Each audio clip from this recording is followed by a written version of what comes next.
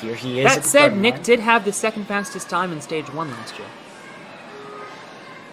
A 5-time Stage 3 athlete, as we mentioned in the intro. I need to check with Jay Lewis because I just found out he has 4. So, oh wow! Not even a backswing, able to make the big move and linking the entirety of the Lachey lane. He's going to jump right in, not bothering to stop on the trampoline. He is just flying through this. Placing my comment. Oh, watch out. Off, there we go. Twisted up around the tire. That is going to affect his time a little bit. And now he's a little crooked. Yeah, now he's circular. Whoa! Tried to go for it, but couldn't make it, and he is shocked. We're shocked, too. Definitely was putting the pedal to the metal. Look at that, just single pump. But it was right there as his hips went a little too far out. Looked like it didn't allow his fingers to get enough of a grab on that wheel. If not, that buzzer was going down. And now we've got Nick Warren lining up, age 13, as he moves into big swing here with ease and confidence, to be truthful, showing us his strength as he lines up for skyhooks. Nick Warren was in 5th place at the World Championships a month ago. 1st place in Season 8 in the Northeast. One of the longtime veterans of the youth scene. I believe was one of our first youth champions, actually. Ooh, he went for that 3rd skyhook, and that might have cost him there. I haven't seen that too much today. That is a surprise.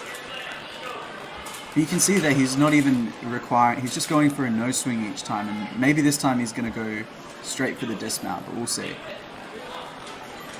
I just fact-checked myself. Nick has not won a world championship yet. It seems like it's just going to be one of these years. Any year now. But Nick Warren has been consistent for so long. 5 times making it to Stage 3.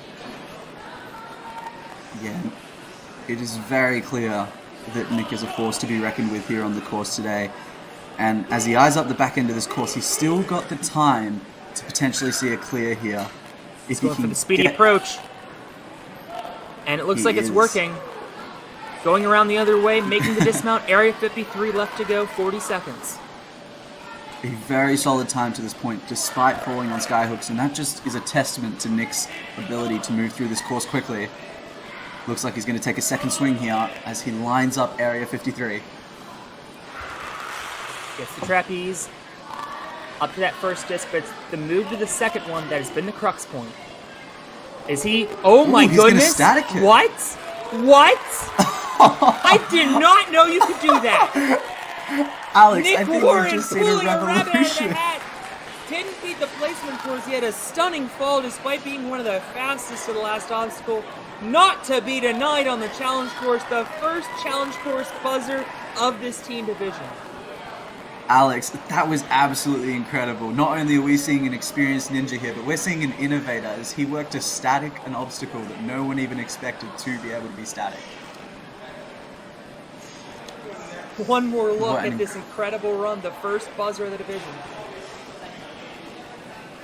That was absolutely incredible. Who would have guessed it, to be truthful? One more look at this finish.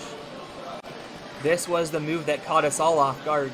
That's essentially a vertical limit grip, kind of reminiscent of cheese wedges in Stage 3 from a few years ago.